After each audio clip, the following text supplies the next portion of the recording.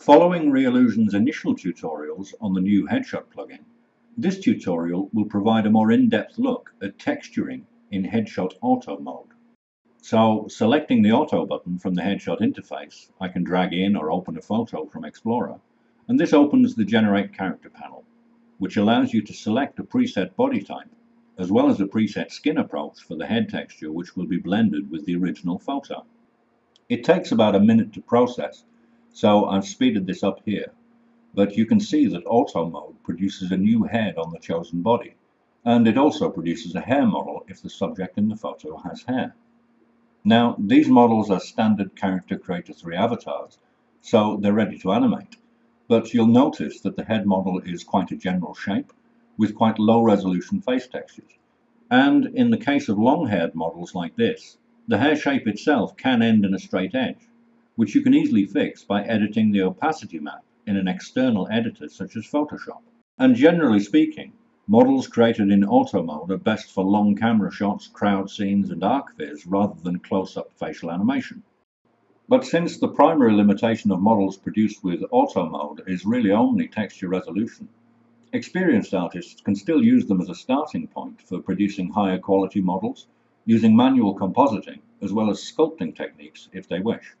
So now I'm creating another Auto model, this time a male, and apart from selecting the male body type, again all I've done is load a single front face photo into Headshot. And generally speaking, this produces decent models with no user intervention at all. And despite the texture limitation of Headshot auto-generated models, from a pipeline point of view, it's worth considering just how long it would take a 3D artist to produce a working model of this quality using conventional techniques, whether by manual modeling and texturing, or from scan conversion. So far, I've only shown Auto mode's most basic functionality, which is to make heads automatically from photos. But Auto mode also gives you access to the same morphing as well as texture adjustment tools, which are available in Pro mode, and you can use texture adjustment to change various aspects of the generated head's materials. I'll be going into detail on morphing and texture adjustment when I cover Pro functionality later. However, there are a couple of obvious instances where using texture adjustment can be used to quickly improve auto-generated models. The first is simply to change eye color. Here you can see that the generated model's eye color does not match the photo. And whilst you can go into the character's Modify Material panel to change the texture and texture settings, as you would with standard CC3 avatars, you can also use the eye color presets on the Headshot UI to quickly get a closer match. And whilst eye color makes a big difference in terms of whether a model looks like the subject in the original photo, it's also important to ensure that the face texture from the original photo is blended as well as possible with the generic mapping around it. So this time, I'm making a model where the original photo has very contrasting lighting, with strong highlights on the frontal parts of the face. And because of the lighting contrast, you can see that the skin color produced around the facial texture isn't a good match at all. Now, there are a number of ways to address this with Headshot. Scrolling down the Headshot interface, immediately below eye color, you can see a number of skin presets. This provides additional preset options for masking and blending on top of those available in the Generate Character panel. Next, there's a skin color selector, and changing the value here will adjust all of the textures which surround the face, including the skull and all body textures. But instead of changing the skin color in this case, since it will be better to balance the color here via the face itself, I'll use some masking and blending. Headshot comes with a range of procedural textures which can be mixed together to provide different skin types, as well as basic hair and beard mapping options. And when you select a skin preset from the preset icons or from the drop-downs, the base head normal, diffuse, and roughness maps are updated here. Headshot also comes with a range of masking approaches for the face, which includes the outer boundary of the face as well as the nose and mouth, and for different degrees of eyelid masking.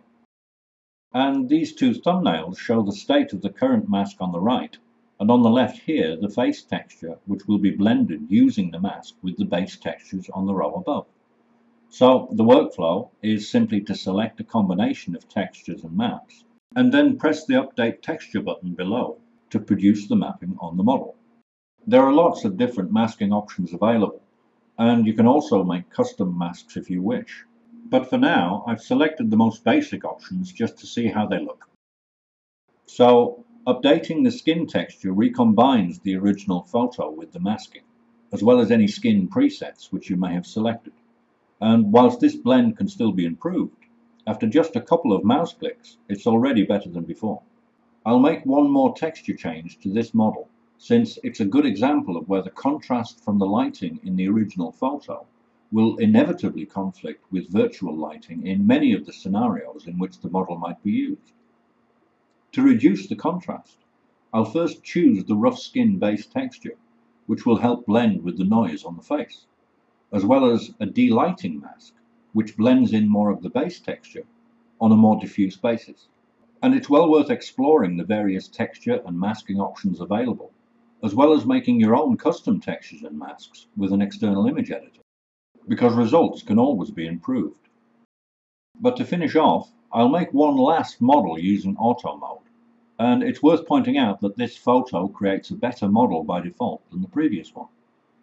This is because the photo is more evenly lit and taken face on, whereas in the previous photo the lighting was higher contrast and the subject's face was slightly tilted down. Basically, for headshot, the better the photo, the better the model. And whilst auto mode should be considered as a way to quickly produce models which are best suited for long camera shots, as a starting point for making more refined models using artistic approaches, or for models for crowd scenes, which you can produce easily in volume using the batch generate function at the bottom of the headshot interface, Pro mode can go much further, and looking a bit deeper into Headshot Pro will be the subject of the next video. Thanks for watching.